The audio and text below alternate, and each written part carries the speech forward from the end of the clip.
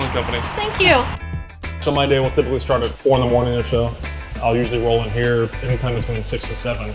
If I can get to the office early enough and it's quiet in my office, I can get a lot of work done before the chaos hits. You hear these sounds in the background. This is normal.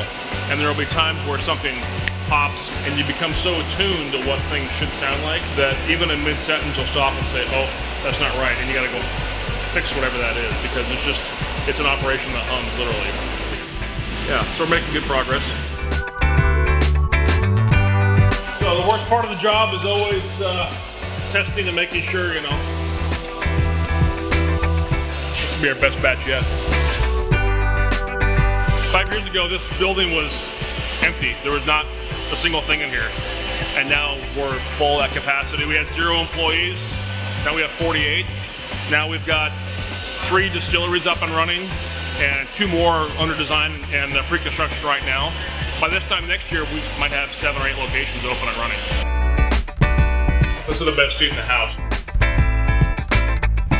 We are very aggressive and we're very creative, and there are huge, huge holes in the market. And we just happen to be driving big trucks through those holes right now.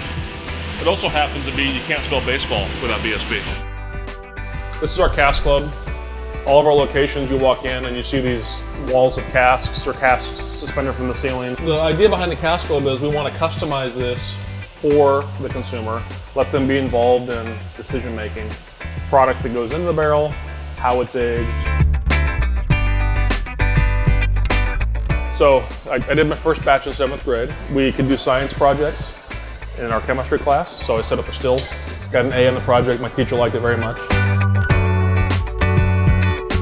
My wife's an amazing person, and she grew up in a manufacturing family kind of like this, small business, 3 employees. I grew up on, slime lines and ice houses in Alaska, and that's just kind of what we did. So I always tease them, I'm like, I am so made for you because this does not scare me. My wife serves on a few nonprofit boards. I serve on a few nonprofit boards. We've got kids in soccer, baseball, band. And my parents live about 5 houses away.